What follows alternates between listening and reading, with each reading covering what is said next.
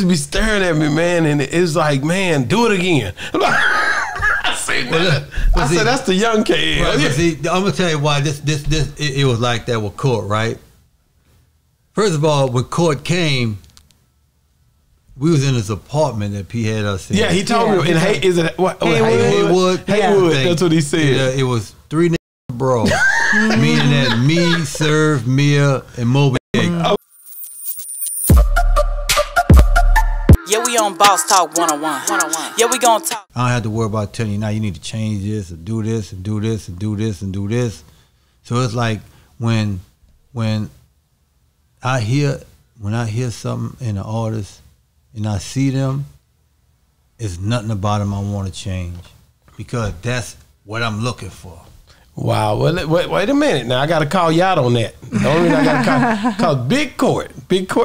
Now this when they was young. Now see, this the young KL. This the young KL. You see that look? When he said Big Court, he looked to the side like, Big Court say, man, I came up to California, Haywood or somewhere, and he said when I would rap, man, he'd just be staring at me, man. When P flew us out to Oakland, he had an apartment where everybody stayed in Hayward. Okay. And it was when I met Beats by the Pound. I met KLC, Moby Dick. It was Mia, Serv-On, all of them were in an apartment. Hey. And KLC used to be so hard on me. We end up going out there to do the Down South Hustlers. We did the song R.I.P. So a lot of people are just putting together 20-some years ago that's me. I'm on the inside of the cover, on the CCG cover. Yeah. But so we ended up recording the album out there as well. It was the first time we got to meet K-Lou, you know, and we got beats from Al Eaton. These is the folks that was doing shit Too Short.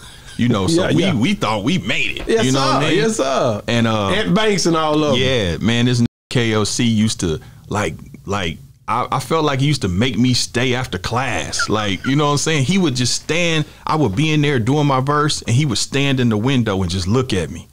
Do it again, bruh. Do it again, bruh. And he would just stare at me while I'd be and I'd be like reading my like, look, like, why the nigga staring at me like that? Man, KLC was so hard on me back then. Do you appreciate it now? I did, of course. He was trying to make me better. He was trying to pull, you know, the best out of me. Yeah, for sure. Through the window. Through the window. I said, what? He say, he just be staring at me, man, and it's like, man, do it again. I said, that's the young KL. Right, see, I'm gonna tell you why it was like that with Court, right? First of all, when Court came, we was in his apartment that P had us in. Yeah, he told me. In Haywood.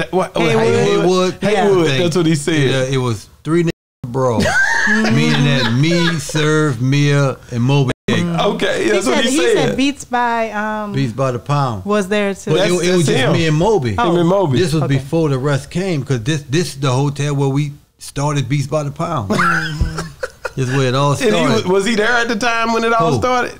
Big Court. Yeah. As a matter of fact, Court. This was before we came down and got all of these artists. Okay.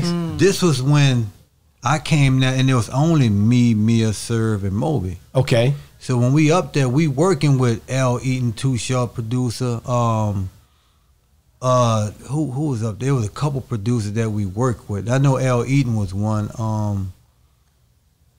K-Lou. So Court was a product that P bought in. Okay, yeah, he said that. So it wasn't on me.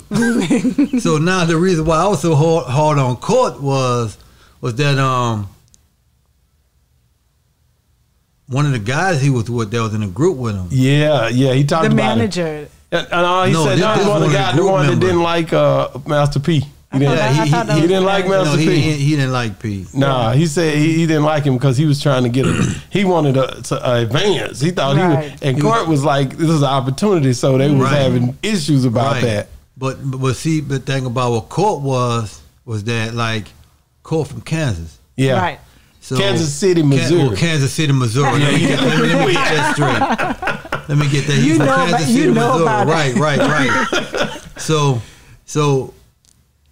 when I take in somebody, first of all, they're from where I'm from. Where you from? So, but when Court came in, it changed. He came in with P. So My thing is, as a matter of fact, outside of Big Ed and the one that was with True, Court was like the first one that P bought in. That's what he said. Of what he had and what I had. Yeah. Okay. So when P bought him in, I'm just trying to figure out why. How am I gonna make this work? Because Colt was dope though, but his sound was different. But his sound and his lingo was different. That is something else. You know what I'm saying? That's what Masterpiece saw. Right, but it was to the point like when Colt came in as a producer, certain things by me being from New Orleans, I didn't have to tell Slim because it's just the New Orleans in him. Correct. It's just going to come natural. So I'm just trying to fix a way to make it work with me and Court. Now I know I was hard on him. Now you think about this. I was letting him have it. But listen though, it made him better though. But think about it was to make him better. But yeah, we on Boss Talk 101. Yeah, we gonna talk.